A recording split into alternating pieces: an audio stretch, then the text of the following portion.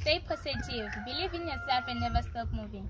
Use what you have and do what you can. My name is Tshedza. I live at Mashau, Tshedza. I'm 16 years of age. I'm currently doing my grade 11 at Bafamadi Secondary School.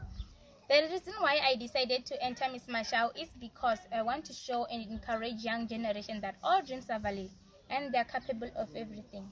I believe that within every person there is power to rise above every situation or struggle and to transform into the brightest and the strongest vision of themselves. All they need to do is to have confidence and believe in themselves.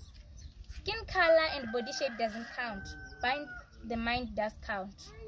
If I become Miss Mashau 2023, I will start a career guidance program which will educate and encourage young generation to focus on their studies so that they become educated. As we all know that education is the key to success.